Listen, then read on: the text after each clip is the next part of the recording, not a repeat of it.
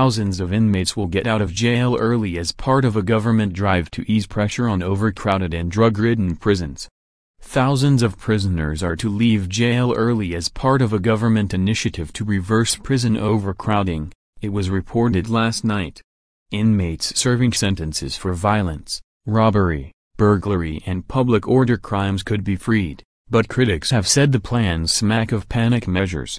Governors have been asked to review cases of prisoners refused release under the Home Detention Curfew (HDC) scheme, which allows them to return home with an electronic tag and curfew, according to a paper released by the Ministry of Justice last month, according to The Times.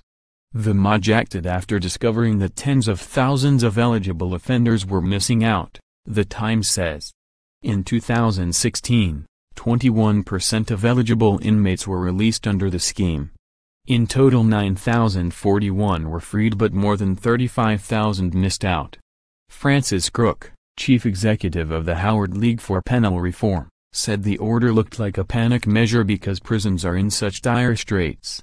Ministers give prison governors the political cover if things go wrong with a prisoner, as they will because humans are complex and make mistakes, she told The Times. Philip Hollowbone, Tory MP for Kettering, told the newspaper, "The public does not like prisoners being released early from their sentence. The public wants criminals to serve the sentence in full in jail. The further we get away from that, the less sentences are a fitting punishment for the crime that has been committed." The MOJ said, "We are not expanding the scheme to allow the release of any prisoner who was not already eligible and could be released on HDC.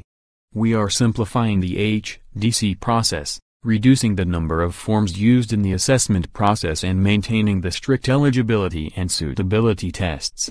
This will mean governors can make well-informed, more timely decisions and ensure robust risk management plans are in place for offenders released under the scheme."